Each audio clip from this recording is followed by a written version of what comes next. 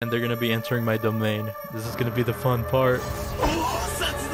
Welcome to another installment of Overwatch Rework Idea, where we take a hero and rework them inside the workshop. Genji has surpassed his mastery of the blade, activating his domain expansion, Malevolent Shrine. Why are we doing this? Genji has been the butt of the joke in the Overwatch community for far too long. Whenever a hero needed a nerf, the devs always concluded that Genji needed a nerf. Thus, the joke was born, nerf Genji. So it is about time Genji receives a gigabuff. As a software developer, I'll be working my magic to make this into fruition. How will we accomplish this? Whenever Genji hits his ultimate, he will come at a standstill. His reflect will activate to give the illusion that he's sending slashes. And last, we will be expanding a big red zone, ensuring that everything within the zone is slashed. Alright, let's get started. Head on directly to create a custom game. So as we're used to, we're gonna go select 8-player free-for-all. So all Genjis can fight each other. Forcing hero to player to be Genji in our case. I'm setting up the foundation needed for the domain to start from nothing and grow to its max range, trapping enemies in a spear-like shape. Let's actually save this preset before I forget. Remember how I legitimately lost all my save progress? No, a server error. I didn't even get to save. Yeah, we're not doing that. We're hitting Control-Shift-S right now. Let's see what we get. This is the first iteration. Let's see if we got in the first go. We have our ult immediately. See how this looks like.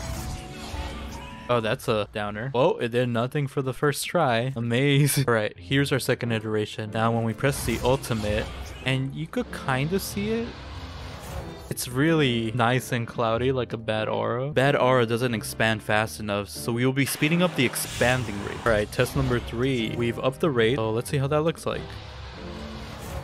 Oh, that's crazy. Oh, that looks sick. Oh, damn. How big is this effect? Change the effect. Hopefully that's better for us to visually see. Hit my ultimate. An orb is created. Oh, it's expanding. That's what I want. Seems menacingly. Oh, it's supposed to have stopped by now. Once it hits its max, that's when it's supposed to disappear in 5 seconds. Yeah, awesome. It did disappear. That's so cool.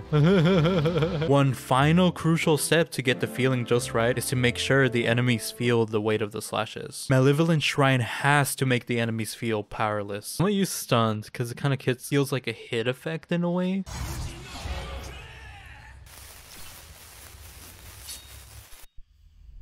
No, it did this shit. It kicked me out. Why can't I never learn to save? Server closer to excessive workshop script load. Oh, I fixed the issue that was crashing my code each time. I'm a genius. We have to make sure to not consider ourselves a target in the domain. So once it hits us max, it's gonna hit everybody who's here. Huh, they're not dead. My stunned is being repeated. I don't know why it's doing that. This time, the enemy's definitely gonna get hit by the damage once they're inside my domain.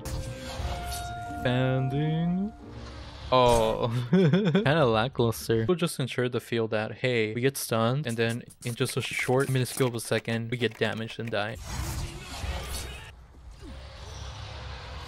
Well, that looked nice, but the visual effect for hitting the maximum doesn't give this visual feeling of, hey, it's growing and it's done growing. I want that to make it more obvious. So what I'm end up doing is that I'm creating a yellow effect as it's expanding, and then once it's reached its maximum size, it becomes red. Getting my way.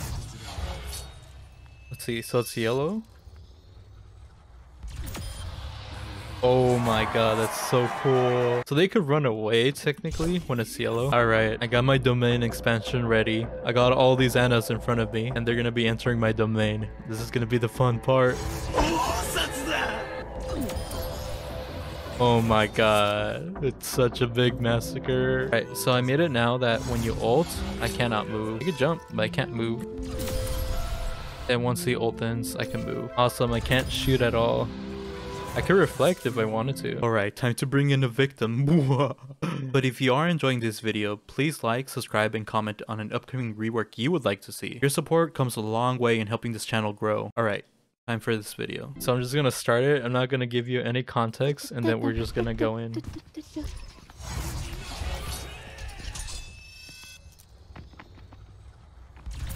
What the fuck was that? That's it. That's it. That's literally what I was building. Okay. I am. Oh fuck. Oh fuck. I'm running oh away. Fuck. Oh fuck. I can't survive that. I can't away. survive that. Oh shit. Yeah. Oh Yo. shit. I need to make sure that if you die, it doesn't go through. Top 500.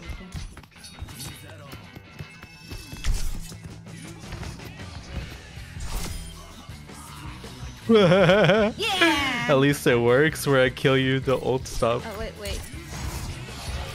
Oh, that's not good. Don't. I activated too late. How the road taste. Cancel. Get Rex road. One dash. Oh, it didn't. You were just so out of bounds. No. I almost don't want to heal myself. 69. Damn it. It's over. I have the high ground.